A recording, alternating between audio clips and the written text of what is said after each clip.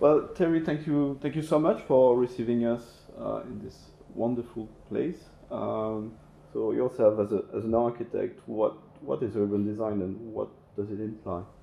I think urban design involves us all, and I think once upon a time architects did urban design as well as buildings. I think town planning does buildings as well as town planning.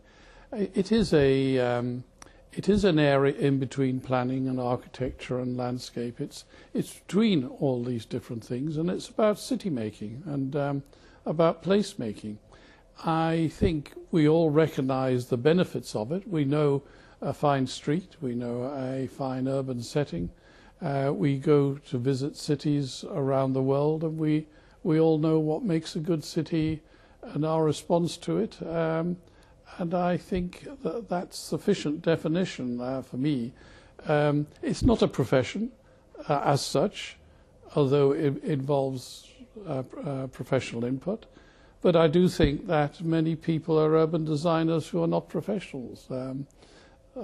Jane Jacobs was essentially a housewife academic and was a great understander of urban design and form, for example. It's an area that I have believed in passionately since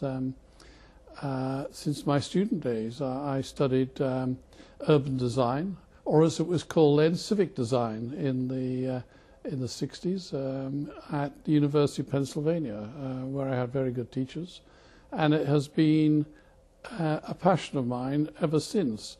It began as a fairly Cinderella kind of activity, but it's grown and grown.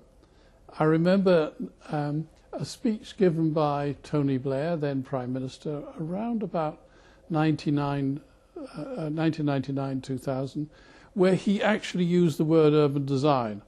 And I thought, well, that's really quite an achievement now, because I remember having to explain to politicians in the 80s and the 90s just what is meant by urban design. But it became established, and everyone now knows what it is, and you don't have to explain it. So I've heard that you've been involved quite early on with the urban design group, haven't you? Yes, I was involved in talks and lectures and advocacy and whatever. I think in the early 80s, but my first recollection of something specific was I gave a talk in, I think in 1985. I know it was the night that Richard Rogers received his gold medal, and I was talking at an alternative event set up by the Urban Design Group in, I think, in Westminster University. And well, this involvement with the Urban Design Group, now you're continuing it in a sort of way with the Urban Design Alliance, correct? Yes, the Urban Design Alliance was established in the late 90s when there was quite a lot of activity by the new Labour government in terms of the Urban Renaissance and the Urban Task Force and so on. And the various institutions came together, RIBA and RICS, landscapers, town planning and architecture and so on, and the Urban Design Group. And the alliance was established, first of all, led by myself, and I helped set this up, and I was the first leader of the Urban Design Alliance for, I think, a year then. And it ran its course, and it was a very good initiative at the time. I guess it meets one of the concepts of the Farrell Review, which is the place as client. Yes, I've always argued that place as client. I take it from my architectural tutor at University of Pennsylvania, where he used to say, what does a building want to be? And I paraphrase that by saying, what does the place want to be? In other words, if you go to a place and you look at the place and you try and understand what makes it work, or what handicaps the place has, the place can tell you something.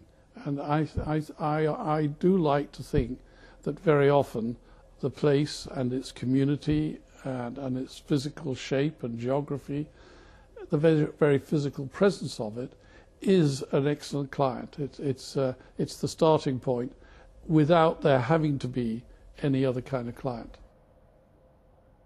Well, we just mentioned the Farrell review. That's in itself, that's quite an achievement that your experience is recognized with the government and being asked to deliver such a review. How this adventure of the Farrell review started, and what would you have to say about that? Well, I was asked by the Minister, Ed Vasey, Minister of Architecture in the Department of Culture. He asked me to do a review, and I said that I wanted to do a review of that interpreted architecture and the other professions related to architecture in the broadest possible sense, and that I really felt very passionate about broadening the outlook and also addressing it not to politicians and not to party politics, but addressing to the community involved in urban planning in the built environment. So it is a review that addresses as many issues as possible as in the broadest possible sense, to encourage joining up, to encourage linking up, so that it's not a specialist review.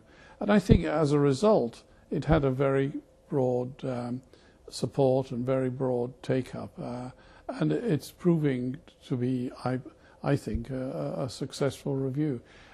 In the words of Ed Vasey, after we published it, he said, "This is not so much a report for government, it is a movement." And I like that. London itself has come quite a long way in terms of quality of urban realm, and you've been part of this process with other professionals. Is there also something you would like to mention? Well, I campaigned, and there was a lot of campaigning at the beginning of the Urban Design Group, because along with other issues that I used to help campaign about, such as historic buildings. If one goes back to the 60s and 70s and early 80s, it was a time when architecture particularly was seen as very dominant and very specific. And I took up campaigning, and this resulted in successful campaigns, such as stopping the tower that was going to be placed at Mansion House, and I also campaigned regarding the town centre at Wimbledon and at Hammersmith Roundabout.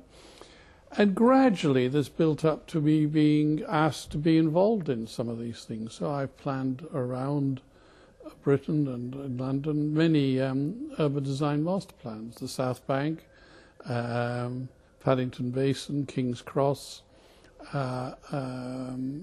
Greenwich Peninsula in London, but also Brindley Place in Birmingham, and the Quayside in Newcastle, which is my hometown, and many other aspects of Newcastle, and indeed over time university campuses. And so it grew and grew as I think the demand for urban planning grew, and the realization that cities could be shaped in this way, in a very positive way, as people began to appreciate more and more the effects of city making. Where do you think the future of London and the United Kingdom is taking us in terms of urban realm and architecture? Well, someone asked me once what would be my favourite period in history, and I said, actually, I'd like to come back in 100 years to see where London was. It has gone through extraordinary changes. Not just in my lifetime, in the last 10 years it's grown and changed, and improved. I think many more people are involved in its improvement, not just the professionals, but I think politicians, of course, but also communities now are very motivated with their place, their neighbourhood. The engagement of people owes a lot to organisations like the Urban Design Group that has campaigned for so long. It's almost overwhelmed by the response now.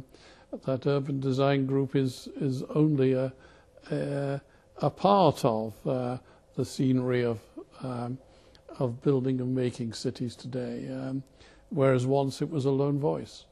But there's no doubt in my mind that city making is the biggest human endeavour of today, if not the biggest human endeavour ever in history, because we're making cities and urban living for what will be 9 billion people, with well over 50%, maybe 60, 65, 70% of them, all living urban lives. And that's a huge endeavour when you roll it out globally and into the future.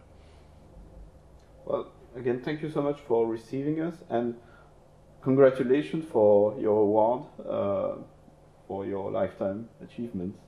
Well, many thanks indeed, and I'm very grateful and I'm very honoured to receive this.